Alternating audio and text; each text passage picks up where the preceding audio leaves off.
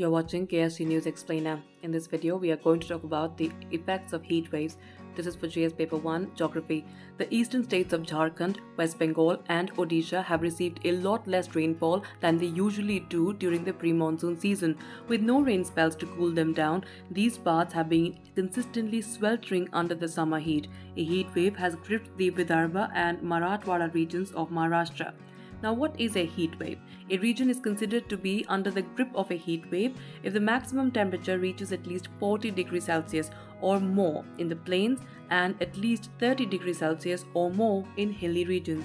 When the maximum temperature departure ranges between 4.5 and 6 degrees, the Indian Meteorological Department, that is IMD, declares a heat wave.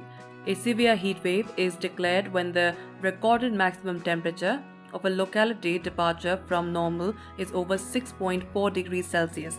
Also, if an area records over 45 degrees and 47 degrees Celsius on any given day, then the IMD declares heat wave and severe heat wave conditions respectively.